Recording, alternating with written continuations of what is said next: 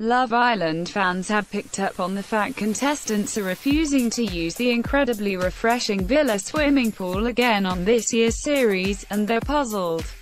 The ITV2 series' major selling point is the idea of sun-soaked couples falling in love while living the Mediterranean dream on the island of Mallorca in Spain.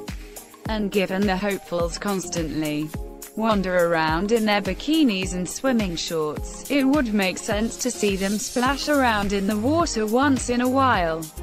But this isn't the case, and girls Laura Anderson, Barton Hanson, Rosie Williams, Georgia Steele and Danny Dyer haven't been spotted taking a dip once.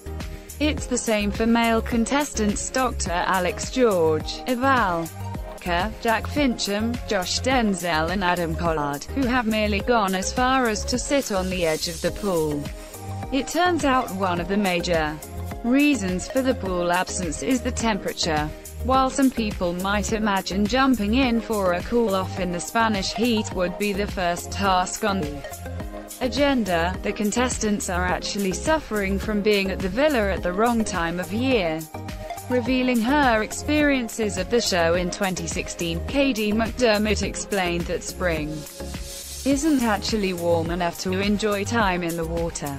The reality star said, "Last year we didn't actually get in the pool a lot because it's so cold, because we went into the villa at the end of May and it's just about getting into summer. The pool hasn't been heated or anything," she added to OK Online. Aside from the disappointing temperature, one major turn-off could be previous contestants' extracurricular activities in the pool. After a triumphant win in last year's series, couple Kem Cetinay and Amber Davies confessed they'd ended up having sex in there on fellow housemate Camilla Thurlow's birthday.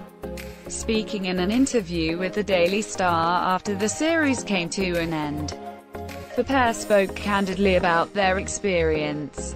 While they couldn't keep their hands off each other, the couple were able to hide under a turtle float. It stands to reason that, knowing this, later contestants may be keen to steer clear of the area, despite the obvious cleaning sessions.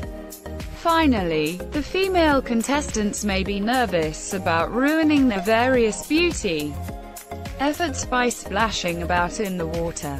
Sporting perfect hair dots and shimmering fake tans, many of the girls would inevitably end up looking rather different if they jumped in the pool. It is well known that swimming pools are filled with chlorine, which can not only turn hair a different color but also strip hair dye.